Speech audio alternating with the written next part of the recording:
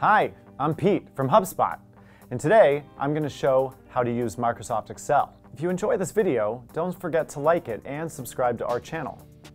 Post any questions or suggestions you have in the comments below. Let's get started. These days, understanding how to use Microsoft Excel is so common that it hardly warrants a line on your resume. But how well do you really know how to use it? This video will provide you with the details you need to better understand Microsoft Excel basics, Excel formulas, pivot tables, if functions, V-Lookup, and index match. To start, let's dive into Excel basics. Number 1, how to insert rows and columns. To add multiple rows or columns in a spreadsheet, highlight the same number of pre-existing rows or columns you want to add, right-click, and select Insert. Number 2, how to use Autofill. Autofill allows you to quickly fill adjacent cells with several types of data such as values, series, and formulas. The easiest way to do this is with the Fill Handle tool.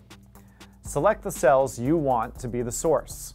Locate the fill handle in the lower right corner of the cell and either drag the fill handle to cover cells you want to fill or just double-click. Number 3, how to implement filters. Filters pare down your data so you can only view certain rows. A filter can be added to each column of your data, and you can then choose the specific cells you want to view. To add a filter, click the Data tab and select Filter. Click the arrow next to the column headers to choose whether you want your data to be organized in ascending or descending order, and pick the rows you want to see. Number 4, how to sort. Excel's sort feature will help you organize and alphabetize any list. To do this, click on the data in the column you want to sort. Then click on the Data tab in your toolbar and find the Sort option on the left. When A is on top of Z, here, your data will appear in alphabetical order. When Z is on top of A, your data will be reverse alphabetical order. You can toggle between these two options by double-clicking the button. Number 5, how to remove duplicates. To remove duplicate content in your spreadsheet, highlight the row or column that you want to remove content from. Go to the Data tab and select Remove Duplicates under Tools. A pop-up will appear to confirm you want to remove duplicates. You can also use this feature to remove an entire row based on a duplicate column value. Number 6, how to use Paste Special. You can use Paste Special to transform items in a row into a column or vice versa. Highlight the column or row you want to transpose and right-click Copy. Select the cells in your spreadsheet where you want your first row or column to begin. Right-click on the cell and click Paste Special. When the module appears, choose the Transpose option. Number 7, how to move text to columns. If you want to distribute information from one cell to two, highlight the column that you want to split up. Next, go to the Data tab and select Text to Columns. Select Delimited to break up the column based on characters or Fixed Width to select the exact location in the columns where you want the split to occur. Excel will show you a preview of your new columns. When you're happy with the preview, click Next. The following page will allow you to select advanced formats if you choose to add them. When you're done, click Finish.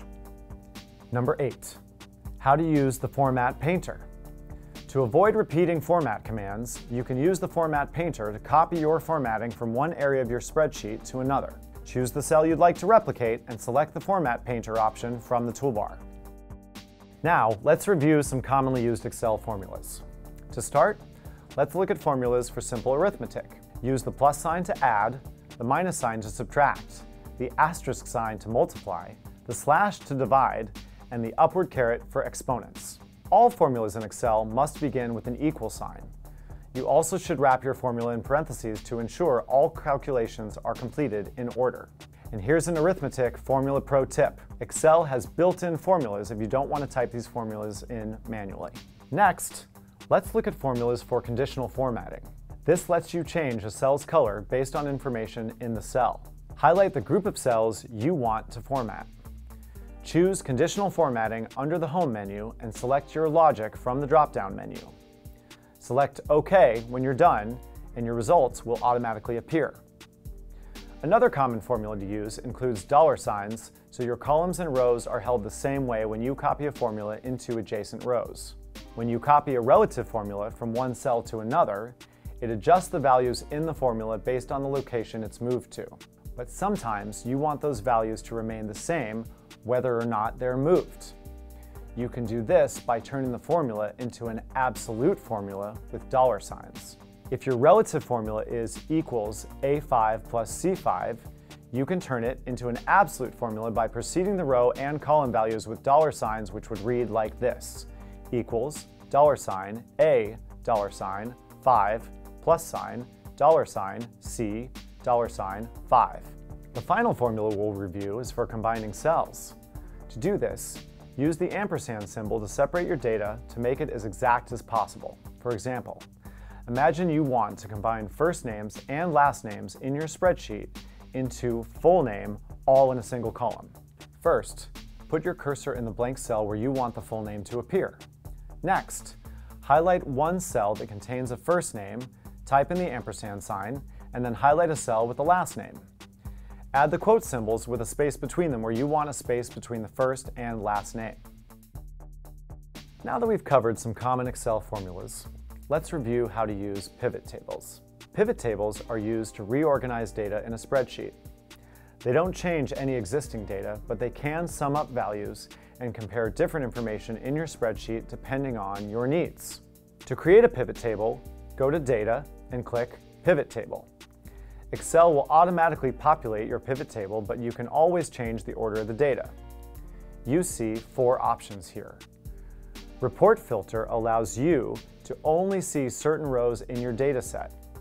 Column labels are your data set headers. Row labels are your data set rows. Value allows you to view your data differently. Now, on to if functions. If functions tell you if a condition you set is true or false for a given value. If the condition is true, you get one result.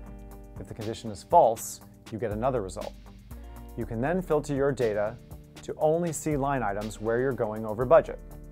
You can also string multiple if statements together, or nest them. This allows you to set multiple conditions, get more specific results, and organize your data into manageable groups. There are 3 if functions to know. The first is COUNTIF. This function lets you count the number of times a word or number appears in any range of cells. The second if function to know is SUMIF. This function lets you add up cells that meet certain criteria. The third if function to know is AND OR. These functions check multiple arguments and determine whether they're true or false. If at least one of the arguments is true, it's returned as OR. If all of them are true, it's returned as AND. For this function to work, the AND or must be nested inside of another if function. Now, on to V-Lookup.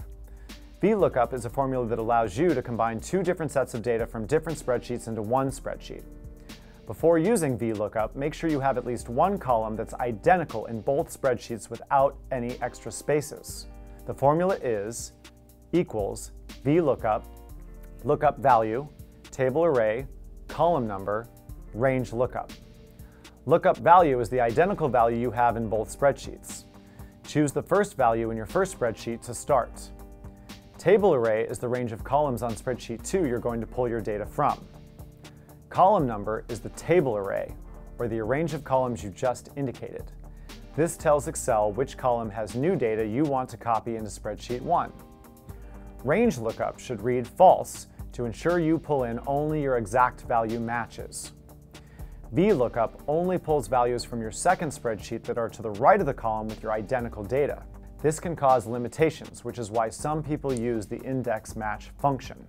Index match also pulls data from other datasets to a central location.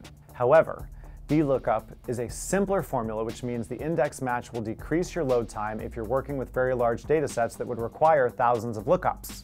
Index match formulas work right to left in contrast to V-Lookup formulas, which work as a left to right lookup. In other words, if you're performing a lookup with a lookup column to the right of the results column, then you'll have to rearrange these columns in order to do a V-Lookup. This can be tedious with large data sets. To use index match, you'll need the formula which reads equals index, table array, match, lookup value, lookup array. Here, table array is the range of columns on spreadsheet 2 with the new data you want to bring over to spreadsheet 1. Lookup value is the column in spreadsheet 1 with identical values in both spreadsheets. Lookup array is the column in spreadsheet 2 with identical values in both spreadsheets. Once you have your variables, type the index match formula into the topmost cell of the blank column in spreadsheet 1 where you want the combined information to live. Lastly, on to data visualization. This allows you to represent your data with a beautiful graph so your audience can easily synthesize and retain it. First, decide on which type of graph you want to use, whether that's a pie chart, bar graph, or line graph. Then highlight the data you want to put in your chart and choose Charts in the top navigation. Click on the graph appropriate for your type data and you'll be good to go. Need some additional help getting started with Microsoft Excel? Click the link in the description to learn more. Thanks for watching. If you enjoyed this video, be sure to like it and subscribe. Let me know how you're doing in the comments below.